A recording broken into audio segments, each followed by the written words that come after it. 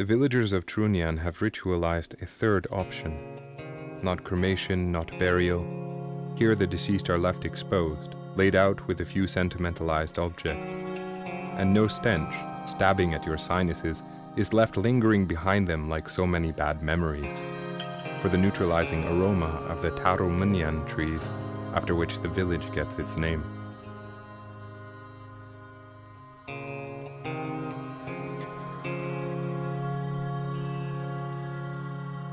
Milo likened my fixation of accepting invitations to attend the cremations of perfect strangers to a Latin phrase he knew from Italy, Memento Mori, when we seek the life-affirming in the spectacle of its opposite, the leveling sameness of our end.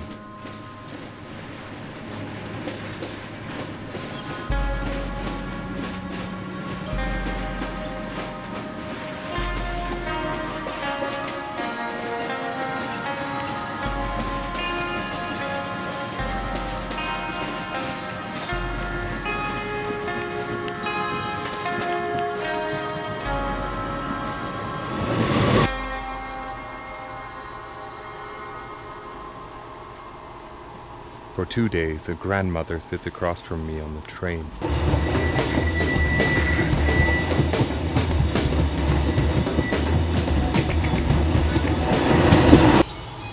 It crosses my mind that she could be my great-grandmother, or our great-grandmother.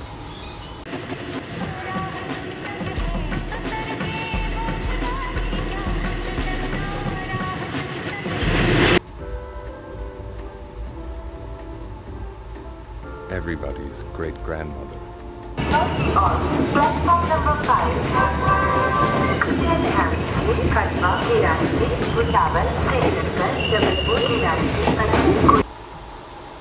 Distancing the tired vanity of capitalism in Chennai, Grandma and I near the lull of ceremonial Varanasi.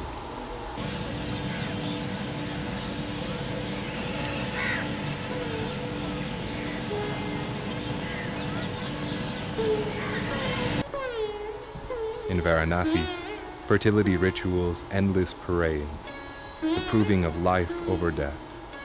There on the riverbank, lined with 24-hour crematoriums.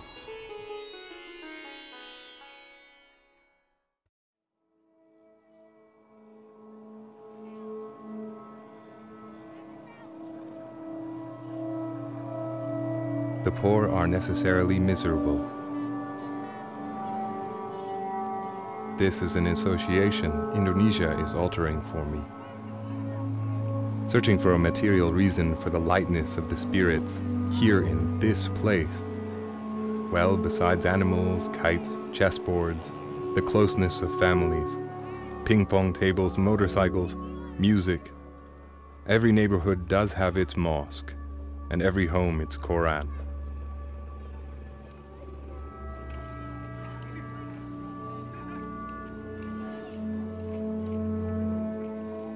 Is it possible for a place to become the negative of some imagined paradise? Say if the spiritual world were placed ahead of the real one? Or perhaps it works the other way around. Was paradise imagined to be the opposite of this place? In that case, it's likely one of the better ideas of paradise to be found. I wonder, would the environment be any less botched if the idea here in Grogol were reincarnation?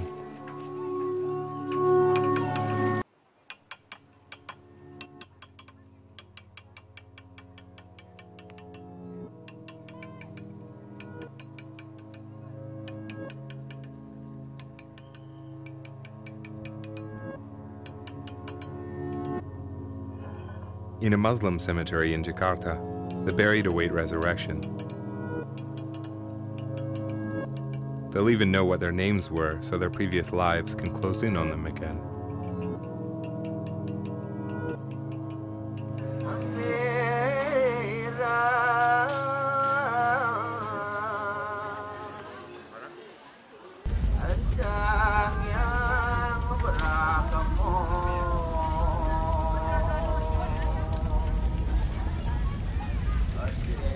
For the ones who burn, though, the wish is for the wind to bellow and gust, not for resurrection nor reincarnation, but their opposite.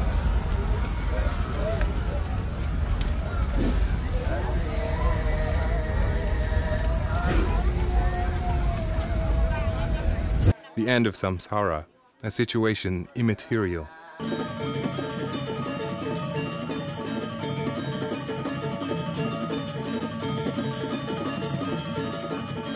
A thing wholly new, and not just a different vessel.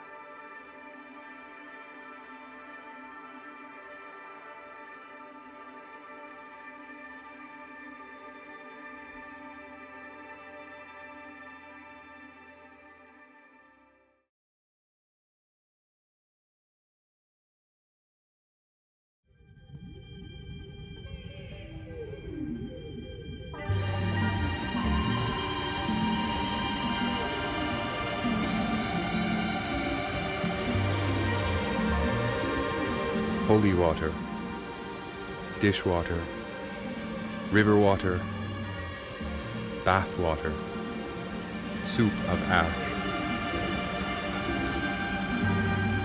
The only parts of us that cannot burn down, the pelvises of women and the ribcages of men, line the riverbed. And while India released 25,000 flesh-eating turtles to deal with this accumulation, the Queen of the Ganges will gradually sweep everything out into the Indian Ocean, southeast towards the Queen of the Southern Seas.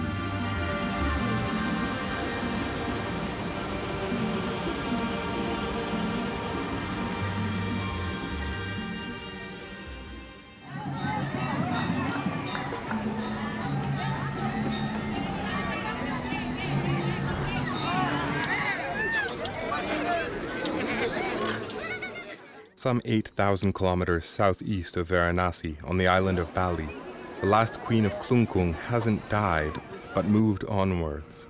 Today is the cremation ceremony, Pratiwa Ida Dewa Agung Istri Putra. A kingdom that once ruled the island now yields fully to the elected political party. Effigies of Naga dragons always accompany those of high caste, especially Brahmin royalty, into the fire.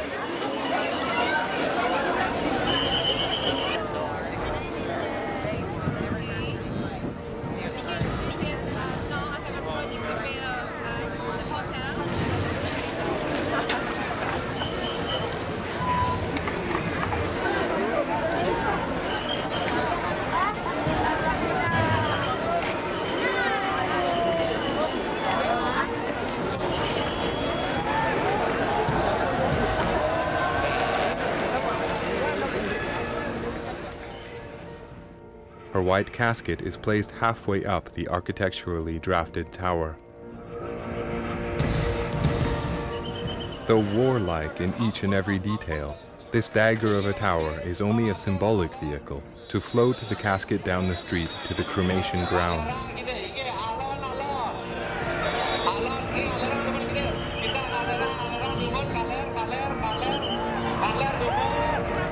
The Hindu Order of the Animals, a totem concept of evolution, details the tower, symbolically ending where the queen's casket rests. All around the queen and her people, electricians with ladders sever and join power lines as we proceed.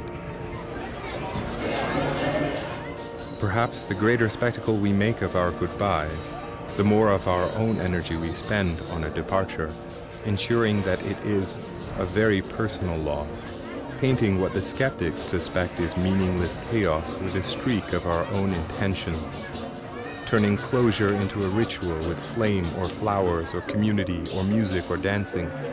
The more the absent will seem only as dormant as our memories of their farewell, which the people of Klungkung have placed just below the surface. After 3 months in the making, this is all only a sort of mandala, an offering to be forgotten by fire, along with the idea of royalty. Her ashes will then be brought to the ocean to meet with yet another queen, she of mythical blood relation to the queen of the Ganges, the queen of the southern seas.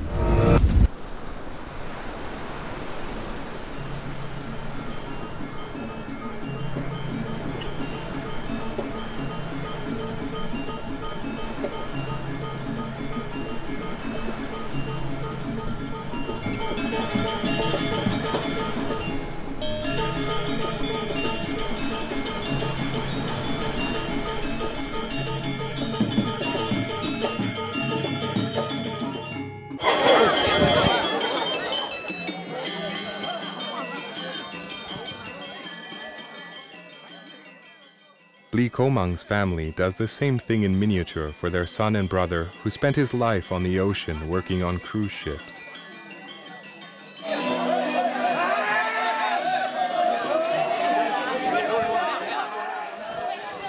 The family will send him off to sea tonight for the very last time.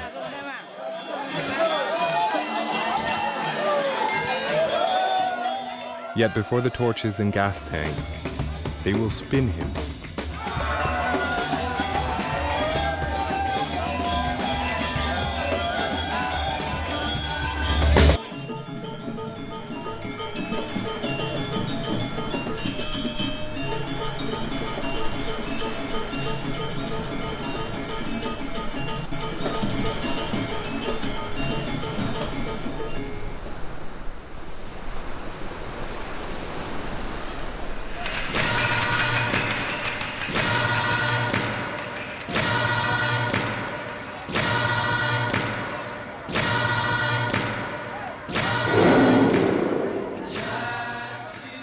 To go out with style here, you must burn in effigies of your animal guardian, a flying red lion, a bull, an elephant-headed fish, depending on your caste. But before the flame, they will spin you.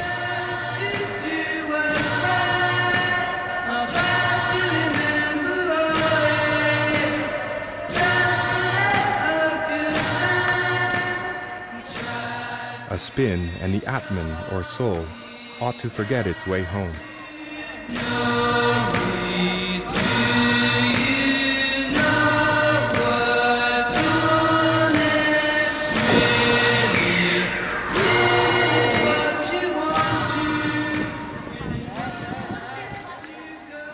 A spin, and you will never return to your familial haunts.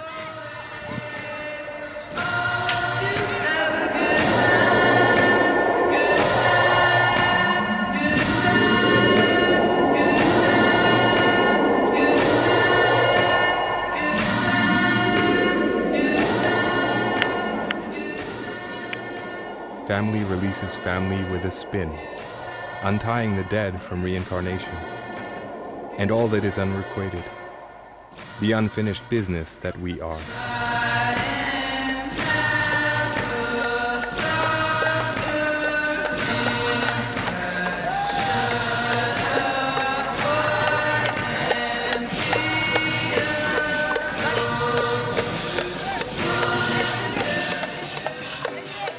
as an island-wide purification.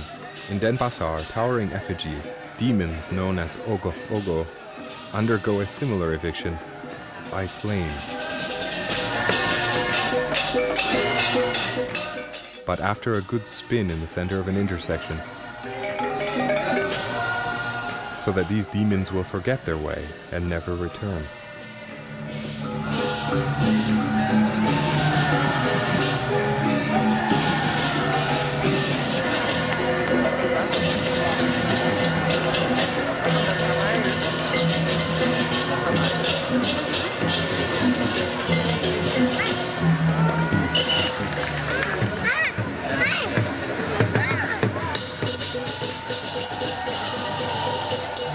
Baik, dari arah barat akan hadir ogo-ogo dengan tema Ganapati Dute. Kerajaan Senapura dipimpin oleh seorang raja bernama Raksasa Nilarudraka yang sangat tekun memuja Dewa Siwa sehingga ia dianugerahkan kekuatan yang sangat sakti. Namun anugerah itu membuat Raksasa Nilarudraka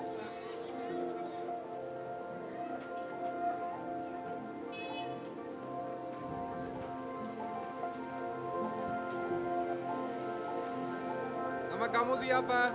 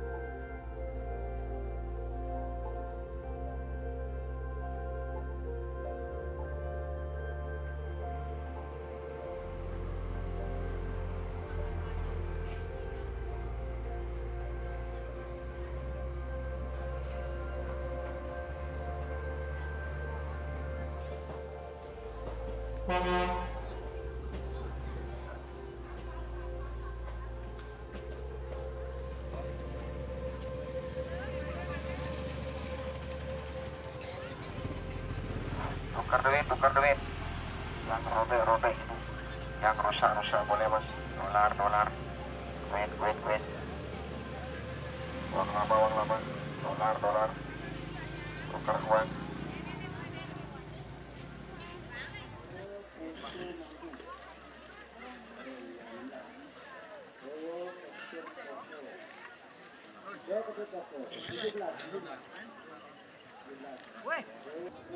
At a mass cremation in Lotundu, boys gamble alongside spirits, who hang around a while rooting for their grandchildren.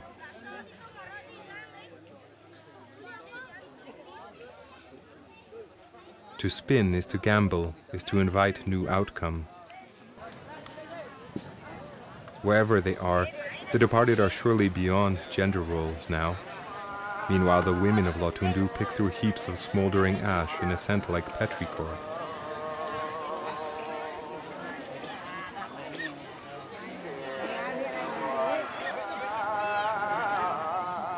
There are no odds to consider, as it must be believed that these women in their blue kabaya will only select the remains of the one whose cremation they have just attended, as the ornate packages of ash are readied for the Queen of the Southern Sea.